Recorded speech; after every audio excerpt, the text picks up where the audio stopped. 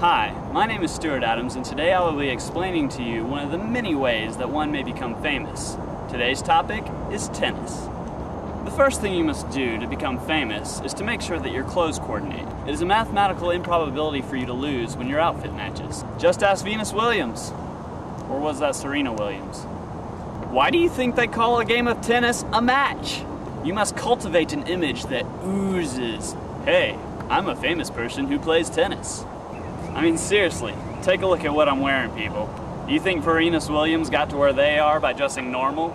Secondly, you must always use tactics of intimidation to create dissonance in the mind of your opponent. After all, half this game is 90% mental. In a trained hand, the tennis racket appears surprisingly similar to a Scottish claymore.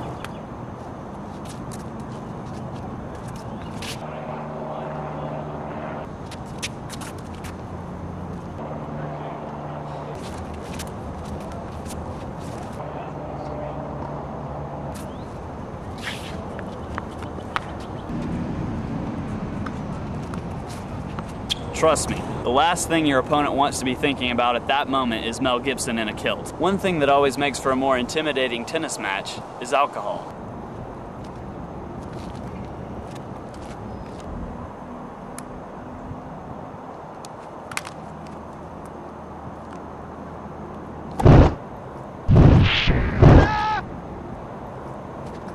The flaming forehand is sure to subdue your opponent on multiple levels.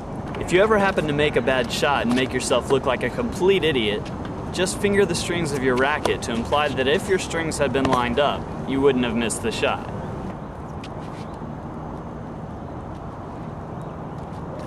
In closing, I would just like to remind all of you that the most important thing to do when playing tennis is to always do your best.